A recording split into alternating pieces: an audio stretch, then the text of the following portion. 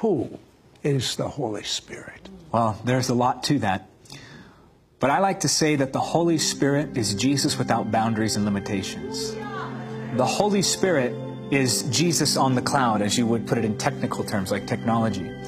The Holy Spirit is the one who gives us boldness to evangelize. Think about what he did with Peter in Acts chapter 2. The same man who denied Jesus now boldly proclaiming the gospel. And for every time he denied Jesus, 1,000 people came to the Lord. Think about the Holy Spirit and how he stirs faith within the soul, causing us to believe for the miraculous in ways that we would not have otherwise believed.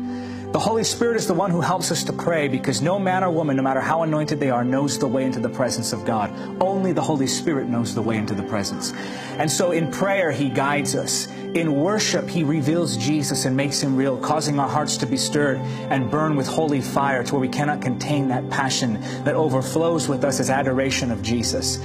The Holy Spirit is the one who helps us to walk in holiness. So for those who are bound and weighed down by the shame and the sickness that is sin, the Holy Spirit offers freedom. He is the Holiness Spirit, the one who breaks the power and the chains that, even those habits that people have had for years. He breaks those addictions. He breaks those bondages. The Holy Spirit is the one who delivers the captives from demonic oppression. The Holy Spirit is the one who moves in us and gives us revelation of the Word. Sometimes when we read the Word, we're saying, I just want to see Jesus. He causes the information of the Word to go from just information to revelation, and revelation brings transformation.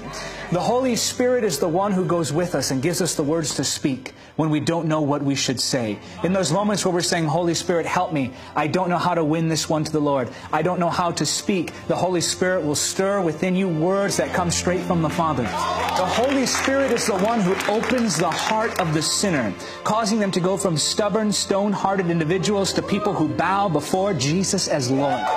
The Holy Spirit is the one who anoints us for ministry and appoints us into the call of God. He takes ordinary lives and makes them lives that transform the world. I like to say that a single moment spent in the presence of the Holy Spirit can transform your life, but a life spent in the presence of the Holy Spirit can transform the nations. The Holy Spirit is that something more. He's that deep stirring. What was it, do you think, that caused the martyrs to lay down their lives and say, take my blood, we want to preach the gospel. Jesus is Lord. That's the Holy Spirit stirring the love of God in that heart, shedding the love of God abroad in our hearts. The Holy Spirit is the one who gives us all the promises of the Father. The Holy Spirit is the one who causes us to walk in the perfect will of God, not by the day, not by the hour, but down to the millisecond like You really love the Holy Spirit. I could go on and on and on.